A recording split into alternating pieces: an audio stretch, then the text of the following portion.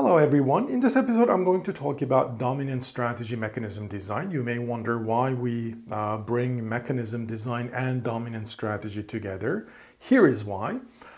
Before I go on the board, let me say one very important statement. A mechanism actually induces game given the individuals, the participants of the institution, given the individual's preferences, a mechanism is going to induce a game. And so this game, we need to make a prediction about what its outcome is. So remember, in game theory, we use equilibrium concepts as our prediction method. And the very basic equilibrium concept was dominant strategy equilibrium. And we argued that it's a very strong, very nice, it has very nice properties, but it's a very strong equilibrium concept. And so we talked about Nash equilibrium, Bayesian-Nash equilibrium, and so on and so forth. So we need an equilibrium concept because, once again, each mechanism, given the participants, the individual's preferences, is going to induce a game. And so we need a solution concept to estimate, to guess what or predict what the outcome of that game will be. All right, so for that reason, we have a dominant strategy, our first equilibrium concept. So let me first define, we already know this concept, dominant strategy. It basically means whatever your opponents do, playing a strategy, a dominant strategy is going to give you the highest possible payoff you can achieve, all right, given all the other strategies you have. So in this framework, given the utility functions, how do we define it? Well, simple. A strategy MI, all right, is a dominant strategy. Remember, a mechanism is going to be a machinery, right? This is the mechanism with the strategy space and outcome function. We stuff some inputs. I said these are private info. And then we get some outputs. We want those outputs to be, efficient, fair, whatever the criteria you have. So here, the inputs are what? Well, the inputs are private information, which is like the preferences, theta of player 1, theta of player 2, theta n. So these are the agent's true preferences, which are private information. So given the private information, all right, well then this mechanism is actually going to be a game, right? And game is such that the players are, set of n, the action or strategies is capital M, and the payoff function, not the payoff function, the outcome function is G, and then the payoffs are given by those. The V plus G, which is the utility function U. All right. So in this game, we are actually trying to find what strategies, what messages form, an equilibrium in the sense of dominant strategies. So a strategy MI is a dominant strategy, given that strategy MI of individual I or player I is a dominant strategy at theta I, meaning when his true preferences is theta I. When his true preferences is some other theta I prime, well, obviously dominant strategy can be different. All right, so MI is a dominant strategy conditional on his true type is theta I. Well, when, if, and only if, remember all definitions are if and only if statement. This is, I know it looks ugly, this is the utility of player I. All right, given that he declares his strategy is MI, his opponent's strategy is M minus I, and his type is theta I. That's it. The utility depends on those things. Oh, by the way, I forgot. Also the outcome function, G, obviously. Well, what about this? This is, well, let me erase this picture here. This is also the utility function of the same individual, all right? Well, the only difference is that we change the player I's or the individual I's utility, strategy, but we keep everything else the same, all right? So, once again, strategy MI is a dominant strategy at the preference profile, at the preference or for the type theta I, if the utility of playing that strategy is going to be greater than or equal to utility of playing any other strategy for all mi, regardless of what the other guys do. All right? So the utility of playing mi is greater than utility of mi prime for every mi prime. So whatever strategy you have, mi is going to give you the highest payoff. But the thing is, that's true regardless of m minus I, meaning whatever your opponents do, playing mi is going to give you the highest utility. Okay? That's the definition of dominant strategy. Well, now, probably the most important definition in this chapter. A social choice function. Remember the social choice function, which has two components, the decision rule and the transfer function. Again, if the utilities are not transferable, we can ignore the transfer function. The social choice function is nothing but the decision rule. But in environments like auction, we also have a transfer function. So a social choice function f is implemented in dominant strategies by the mechanism mg if and only if, that's a definition, there exist functions, strategies for each player. So this is strategy of player I, mi. A strategy, remember, this is a simultaneous move game. So a mechanism is a simultaneous move game, all right? You may wonder, why can't I create a mechanism where players are actually playing a sequential move game? You can. But the thing is, mechanism is the normal form representation of this game. Okay?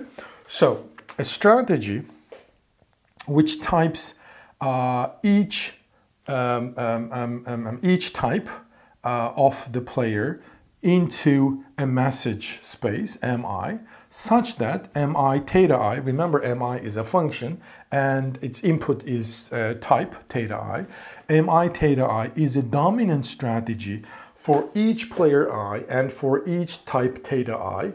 And this is the first thing. So there's going to be a dominant strategy for each player I, all right? And then the second thing is that g of m theta is going to be f theta, meaning the social choice function at preference profile theta, theta is the true type profile, all right? And m theta is the message at true types, all right? So the strategy profile at true types, this is what m theta is. G of m theta is the outcome when players play strategy profile m theta. And again, m theta is the strategy profile when the true type profile is theta. All right, so the outcome function is going to give us the same outcome as the social choice function at any type profile. Okay, I know this is a complicated definition, probably the most complicated definition in this entire course. But I really want you to spend, at least a few minutes, if not a few hours, to kind of understand every single wording of this definition. Well, in order to help you to understand it, let me go back to the example I gave you. Remember, there were two sort of individuals, Alice, Bob, and there was Energy Authority who wanted to build a power plant. And so the mechanism that the mechanism designer came up with was, where should I put it? Let's put it somewhere here, because we already know what dominant strategy is. So the mechanism designer, or the mechanism we talked about, was the following. If you remember, it was a simultaneous move game, right? Alice is the role player and Bob, right? Bob was the column player, and the strategies were up and down. All right, so this is what MI is. Up and down, where I is either Bob or Alice, doesn't matter. They both have the same message space. What else? Remember, we had the oil, we had the nuclear power plant, and then we had gas here, and then coal here. All right, so this is the mechanism. All right, once again, the message space is UD. Okay, what else? The G function is the following. Remember, G is a function which maps each message profile into an outcome, D.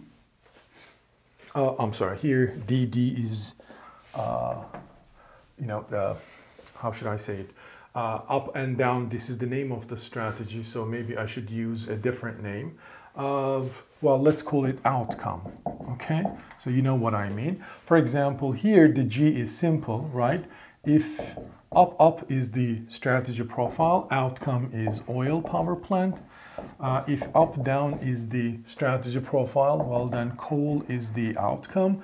If DU is the strategy profile, well then nuclear power plant is the outcome. And then finally G of DD is gas.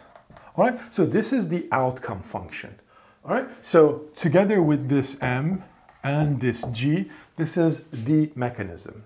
Okay, well, what about implementation and the social choice function? Remember? Okay, also let me talk about that.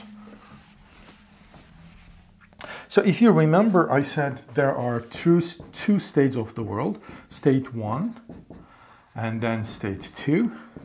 In state 1, Alice and Bob has preferences. I'm not going to write them because I don't think I will need them.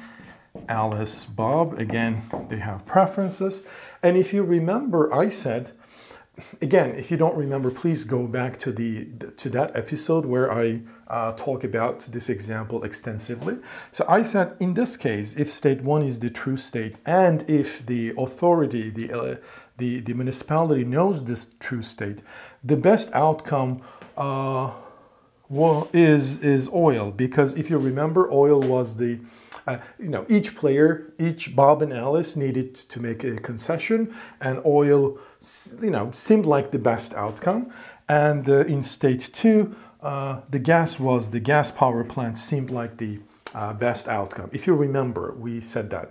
Well, that is the sort of social choice function. So here, the social choice function is the following. Well, first of all, remember the social choice function maps each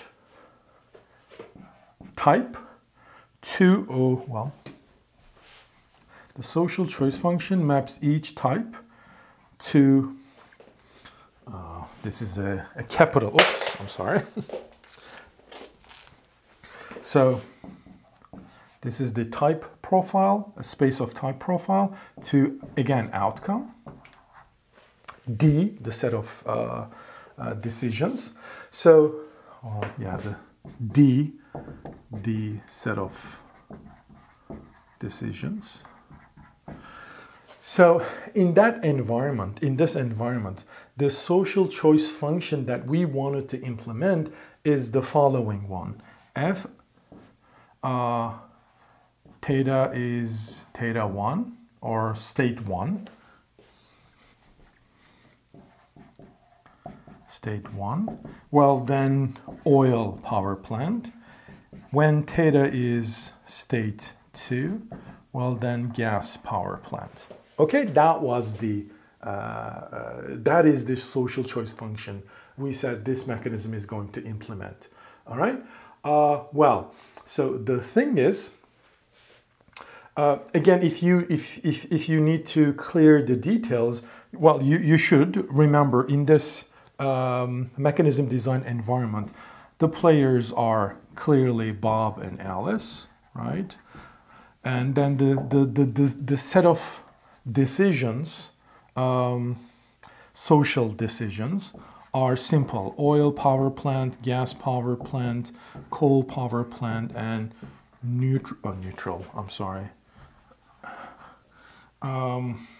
nuclear power plant, okay? What else? We didn't have T, all right? So you can assume T is equal to 0. So there's going to be no transfer because the preferences, we don't have transferable utility environment here. There's no price, and so you cannot make money transfer from one individual to another individual. So no transfer. These are the outcomes. Decision rules, I'm sorry. And this is, oh, what about the types? Well, the types is simple. So this capital, the set of types has two states, state 1 and state 2. Here, important thing is, player and Alice and Bob already have a common information. They both know the state, all right? There is no informational asymmetry between Alice and Bob.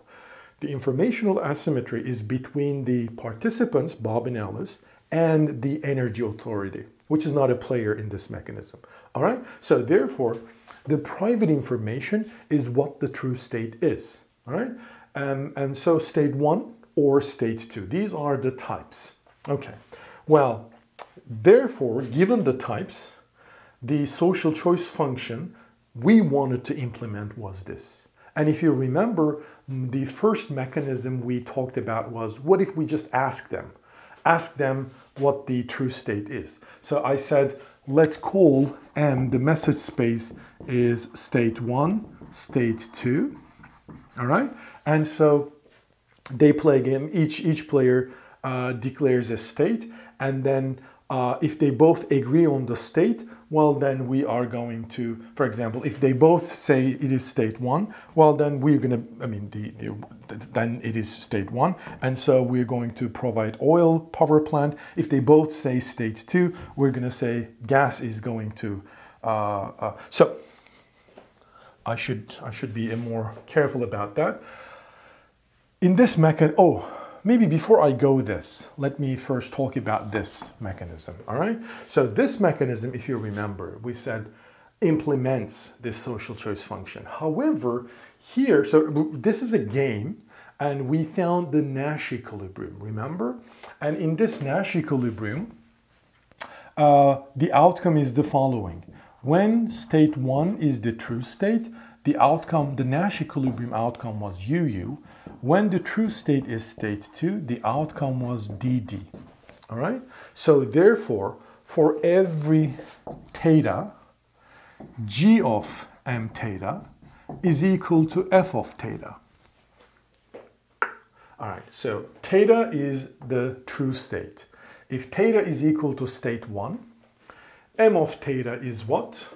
M of theta is, so this is M of theta equal state 1, and this is M of theta equals state 2.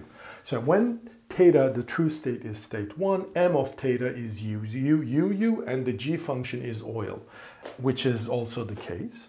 And when theta is state 2, the true state is state 2, M of theta is DD, and in case of DD, we generated a gas power plant, which is also the same for the social choice function F. Well, you may wonder, what if those outcomes, we don't care, okay? Because the social choice function does not operate in these instances. You see what I mean? Because again, so nevertheless, G of M theta is equal to F of theta for every theta. So G implements F, but the thing is, it is not implementing, G is not implementing F in dominant strategies. How do I know that? Well, if you check in state 1, UU is in Nash equilibrium because Nash equilibrium outcome, but U is not a dominant strategy. Here, by the way, we're not talking about weak dominance. We talk about strict dominance or simply just dominance. So U is not a dominant strategy. The reason is if you look at Alice's preferences, I didn't write it, so apparently I needed it.